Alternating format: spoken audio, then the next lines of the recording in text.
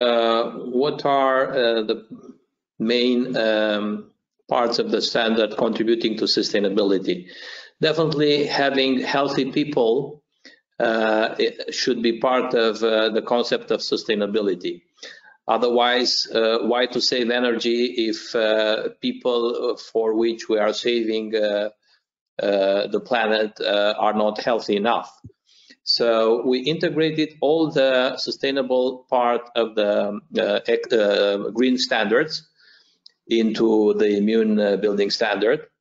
But the main clue that we discover is sometimes there are conflicting parts. And this is why in the presentation you saw that whenever saving energy, being sustainable, and health are in conflict, all the time health should prevail.